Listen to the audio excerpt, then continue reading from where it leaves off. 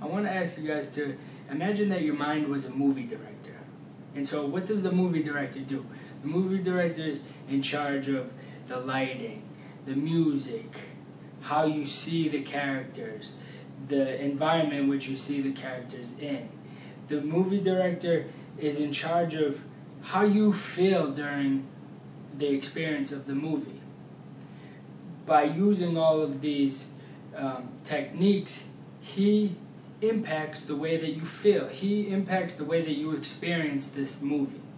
So does the mind not do that? Yes, the mind impacts. It has all these techniques to impact the way that you experience reality and the way that you perceive reality.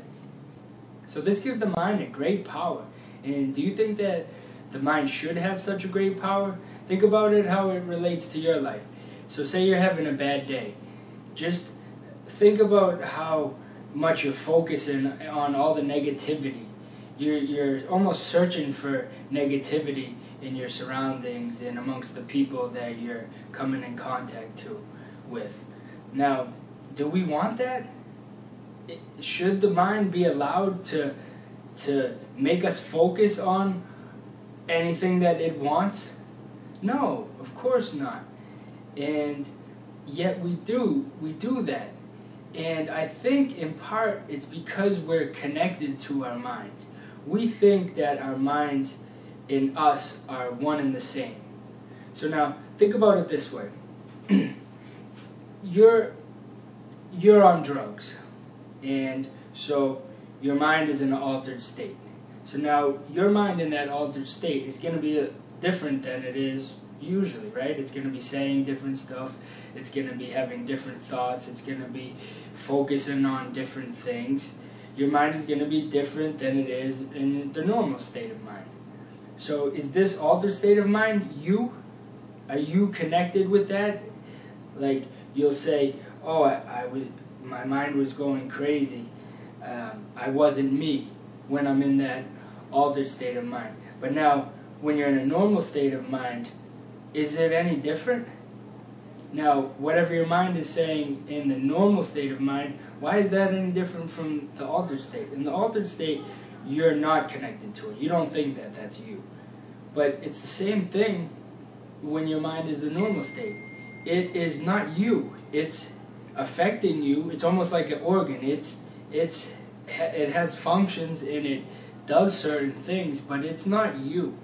So I think if we were less connected to our mind and we didn't think that it was us, it would be easier for us to say stop it to letting the mind affect our perception of reality and the mind affecting our experience of reality so much without questioning it, because we don't question this stuff.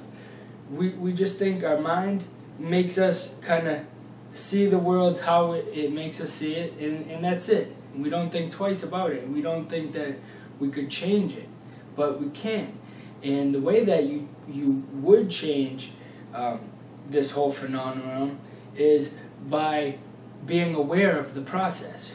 So being aware of this process being in place is what takes away the power of the process. If I'm aware that my mind is affecting me as much as it does, for the moment that I am aware of it, it can affect me. So if I'm aware that I'm having a bad day and my mind is kind of playing tricks on me to contribute to this bad day, for the moment that I'm aware of this, it can't do it. It doesn't have the power.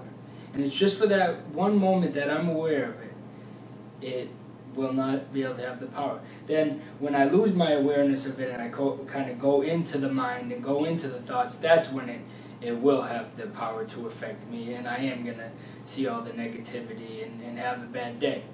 But for that moment that I'm aware of the whole process, and if I sustain that awareness, which you can do with practice, the mind has no power over me. And that is just such a beautiful thing. It's such a beautiful experience to just be able to go amongst your life without the burden of the mind, without the mind telling you this and that and affecting you this way and making you see this and focus on that.